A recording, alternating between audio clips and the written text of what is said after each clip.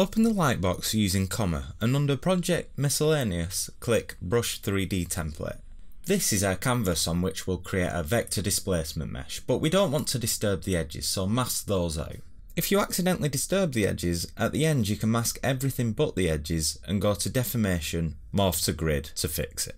Now we can use our sculpting brushes to create our mesh, and the great thing about VDMs is that it supports overhanging geometry. If you want to create a brush without this, then you may as well create a standard alpha, which I'll cover in an upcoming tutorial. Once you've sculpted something wonderful, hit B and select the chisel brush, then come to Brush, Create Multi-Alpha Brush. You now have your own vector displacement brush, which you can save by going to Brush, Save As, and save it in this Brush Presets folder so that it automatically loads whenever you start Zbrush.